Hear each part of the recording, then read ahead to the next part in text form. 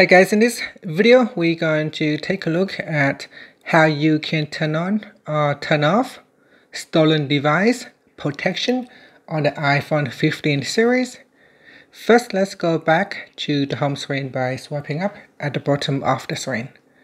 From the home screen, tap on settings.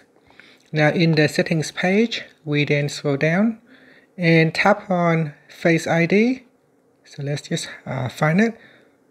So tap on Face ID and passcode. Next, you need to enter in your phone passcode. In here, we scroll down and then tap on Stolen Device Protection. Tap on the button. At the top here, tap on the toggle button to switch it off or turn it on. So here, tap on the toggle button to turn it off.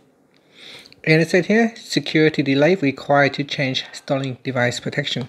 So we tap on the start security delay. It said the security delay will last for 1 hour. You will still be able to use your iPhone during this delay. And then tap on done.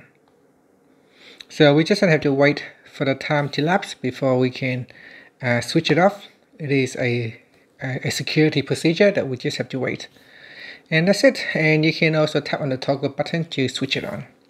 Finally, you can tap or swipe up at the bottom to go back to the home screen.